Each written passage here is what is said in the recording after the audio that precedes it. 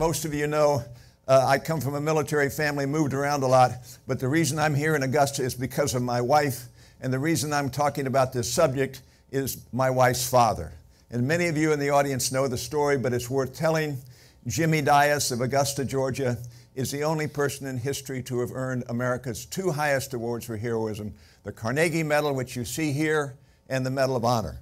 No one else has ever done that. And as a result of putting his book together on him, I've gotten involved in the Congressional Medal of Honor Foundation, and I'm going to tell you some stories of Medal of Honor recipients and stories of Carnegie Medal recipients.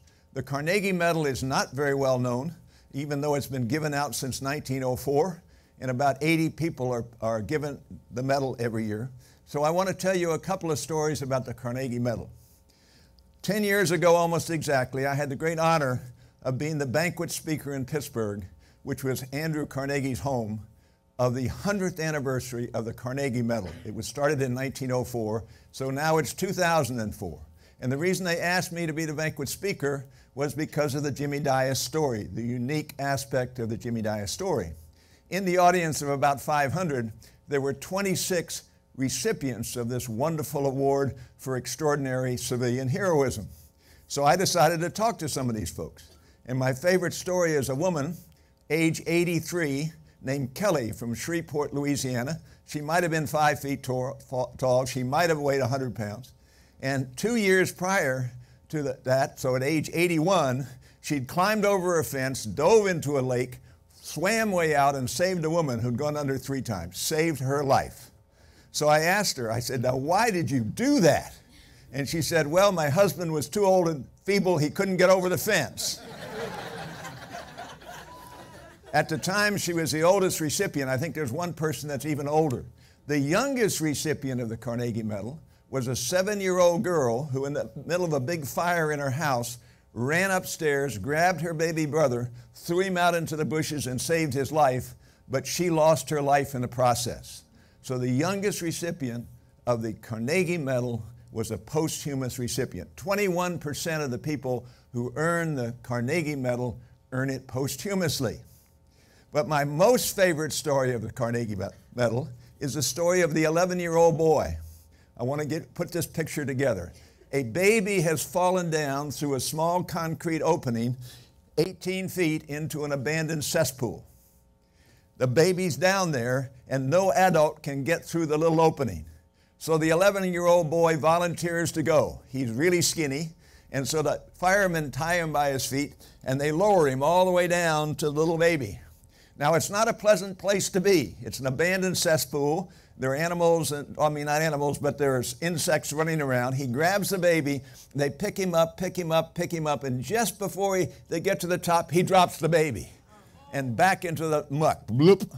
And he comes up, and he takes a couple of breaths, and he says, I gotta go back. And so they give him a basket this time. They lower him down. He puts the baby in the basket, grabs the handle of the basket, lift him up, and he saves the baby.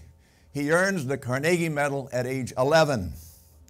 Now, recently at Stevens Creek Elementary School in Columbia County, I was speaking to about 150 kids, and they were 5th graders. They're all sitting on the floor in the gymnasium. I told them that story, and then I asked them, how many of you all are 11 years old? Well, guess what?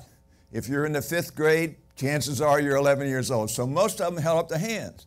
So I said, okay, put your hands down. Then I said, how many of you all would do what that boy did that day? And the hands started going up. So I looked at a little boy and I said, why would you do it? He said, well, I learned in Sunday school that we should look out for people, and I thought it would be the right thing to do. How about you, little girl? Oh, my mom would really be mad if I hadn't gone and saved that baby. What about you, little boy? I think the little boy was maybe the most important one. He said, if I woke up the next morning and knew that that baby had died, I would feel really bad. And so we have within our children the basic proclivity for altruism and heroism, and willing to do that, and we need to nurture this caring compassion that all of us have as we go forward in life. The next story I want to tell you is Medal of Honor stories. We're now in the Medal of Honor. The Medal of Honor is the highest award. I'm going to show you a video by Brian Williams, which will explain the medal, but I want to tell you a few Medal of Honor stories before I do that. The Medal of Honor story that I like the best is the story of Jack Jacobs. Jack Jacobs is 5'4". He weighs 116 pounds. He was very badly wounded in combat on the 9th of March, 1968. The top of his head was sliced off. He had a bunch of bones broken in his face. He had a piece of steel in one eye. He was bleeding pretty profusely. And yet in the next 5 hours, he pulled 25 wounded friendly soldiers off an active battlefield. Only 13 of them survived. So I sat him down here in Augusta a few years ago, put him in front of a camera, and I said, Jack, what went through your mind at the moment you were so badly wounded, and yet your buddies were down all over?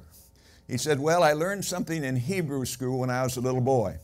Of the 76 living recipients, that's all we have left, 76 living recipients, 2 of them are Jewish, and Jack is Jewish. I said, what did you learn in Hebrew school? He said, I learned a great quote from a very famous rabbinical scholar by the name of Hillel. And I said, what's the quote? And he said, well, it's not exact, but here it is. If not me, who? If not now, when? So I said to myself, if not me, who? Who's going to rescue these guys? He was the only one who could get around, so it had to be him. If not now, when? He couldn't wait for a rescue team because the enemy was going onto the battlefield, shooting his wounded buddies and stealing their weapons. So he had to move forward. It's a wonderful coda or motto for any kind of a crisis situation. If not me, who? If the EMT person's there or the fireman's there, let them do it or you can help them. But if not, you may have to do it. If not now, when? If you can wait for that fire truck to arrive, fine. But if the car's on fire and there are kids in the back of the car, you may have to do something yourself. So to be ready for a crisis situation with that kind of a mindset, it seems to me, can be very, very powerful. Now, there's an aspect of Jack Jacobs' story that my wife doesn't like me to tell, but I'm going to tell it to you anyhow. He's now in the hospital. He's got a plate in his head with a lot of drains coming out here, and the doctor's coming down and doing his rounds. It's like a MASH. They don't call it a MASH in Vietnam, but it's like a MASH. And the doctor comes to his hospital bed, and he looks into his face, and he says, oh my gosh, Lieutenant, I've never seen anything like that. By the way, when you deal with doctors, you always want them to see something like that lots of times. I've never seen anything like that. And Jack says, well, what's going on? He said, no, we got to take some pictures. So they took lots of pictures, and Jack said, you got to tell me what's going on. And the doctor says, well, what's happening is your face is collapsing. You've got so many bones broken in your face that it's falling in on itself. And Jack said, well, that's not very good. And the doctor said, no, I've read about it in the medical books. We can fix it. So he comes in with some surgical tubing, a long steel spike, and a balloon, and he runs the balloons up his sinuses. And Jack says, doctor, that really hurts.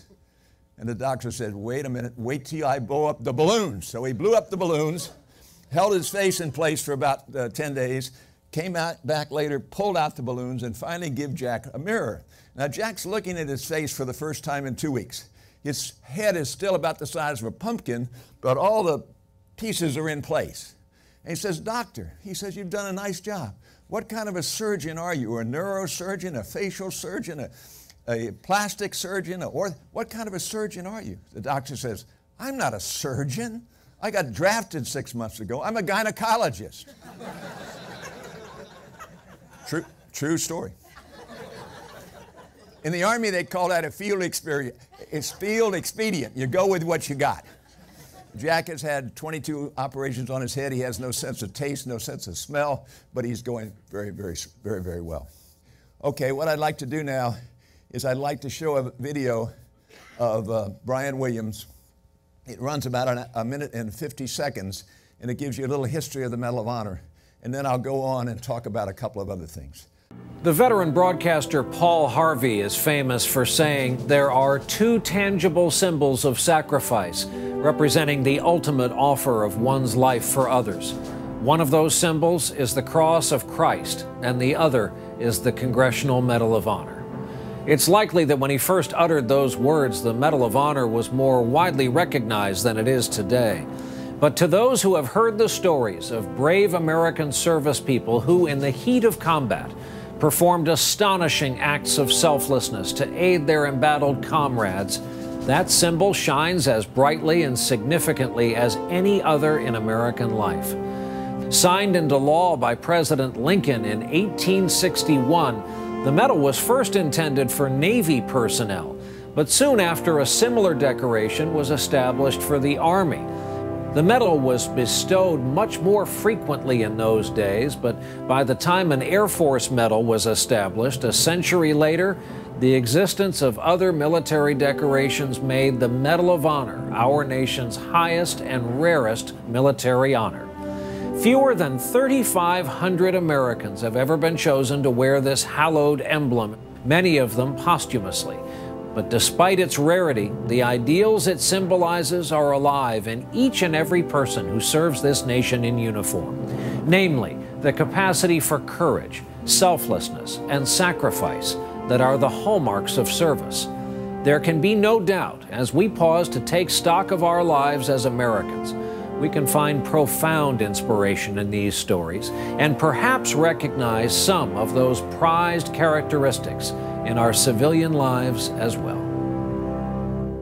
Let me tell you a little bit about Brian Williams. He is on the board of the Congressional Medal of Honor Foundation. I'm the secretary, and he comes to all our meetings.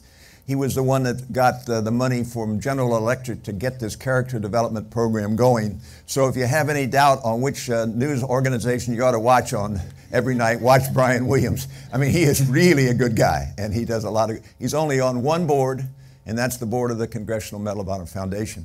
But what happened was when he came up with the money from General Electric, we decided on the foundation side that we would put together a character development program to go into the middle schools and the high schools around America. And we are doing that, and that's what these discs are all about. The idea is if we could begin to get young people to see role models besides the great sports stars and the Hollywood stars who sometimes go astray morally, if we could use Medal of Honor recipients and also civilians who've done great things. And in this program, there are great stories of civilian heroism and civilian community work, as well as Medal of Honor stories. And we focus not just on heroism, not just on courage. We look on leadership and teamwork and citizenship and patriotism and all that business. So this is a program that's coming into the schools around here. You can be looking for it. I would encourage you to encourage your teachers and your principals to use it. It's a program you can use for a full semester, or you can use it for a summer program, or you can use it for a one-day program, or you can use it for a one-hour program. But the vignettes that they show of the Medal of Honor recipients are very, very powerful.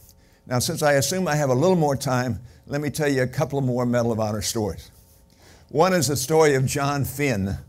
John Finn died recently at age 100. He was the last recipient, the very last recipient from Pearl Harbor.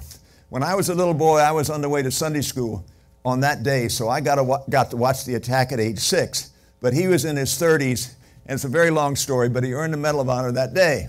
Now it's many years later at the New York Stock Exchange in New York.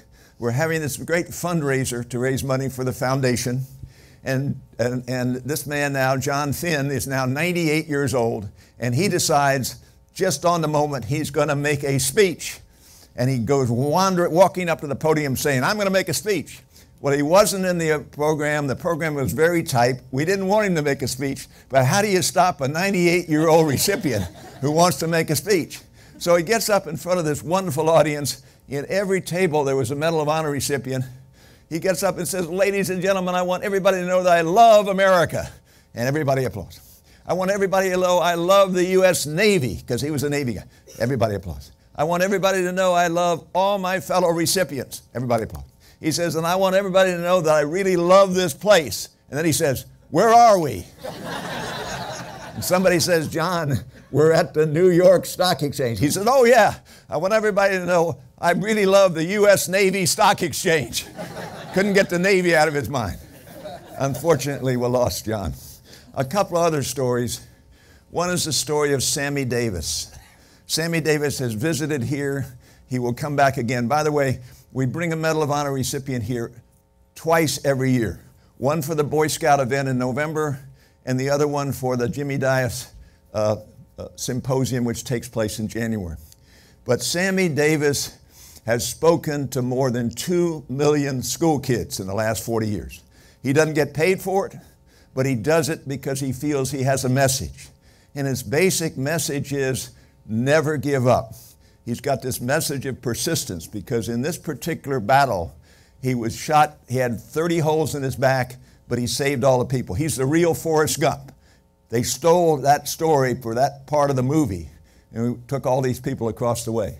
But his basic message is that. But what I like most about Sammy is he takes his medal off and he gives it to the first child in the audience and asks them to pass it around. So more than 2 million children throughout America have held this iconic medal in their hand. And it's really, really inspirational. If I may tell one more story, and that's the story of Roger Donlin.